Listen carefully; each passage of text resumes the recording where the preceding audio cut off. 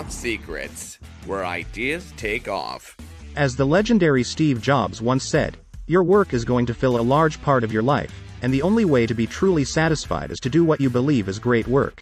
And the only way to do great work is to love what you do. We've heard successful CEOs talk about their startup secrets, but what about the sleepless nights and heartbreaking mornings? What about the difficult decisions and lonely periods that go unnoticed? Pay close attention as we deconstruct Ben Horowitz's The Hard Thing About Hard Things to learn what it takes to develop a strong organization and become a world-class leader. Horowitz is a general partner of Andreessen Horowitz, a venture capital firm he co-founded a decade ago. As of April 2022, the firm managed $28.2 billion in assets.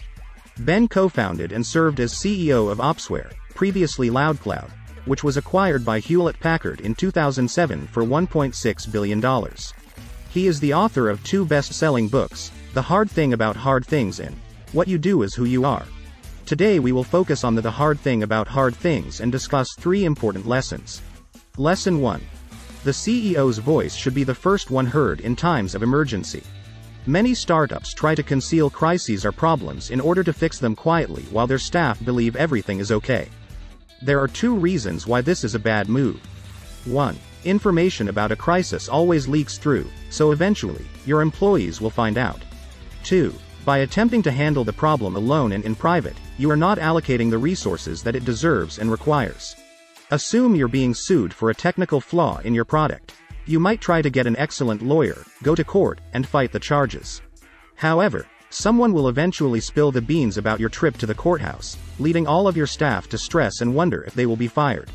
What if, instead, you were the first to break the awful news, and you did it as fast as possible? You may gather everyone and just state that you're in trouble. This will not only lighten your load as CEO, but it will also help get the problem into the hands of those who are best suited to solve it. Now an engineer may investigate what went wrong and determine whether it was a product malfunction or if the product was simply used incorrectly. Don't underestimate your employees' ability to handle the truth. If you are honest and straightforward about terrible news, your entire company will benefit. Lesson 2. There are 2 kinds of CEOs. Horowitz identifies 2 intriguing distinctions of CEOs as 1s and 2s. The strategic CEOs, visionaries, and those who excel at charting a course for the company are the 1s. They enjoy making strategic decisions and aren't hesitant to pivot the startup when necessary. Bill Gates is an excellent example of a 1. 2s prefer execution and management than researching and making judgments.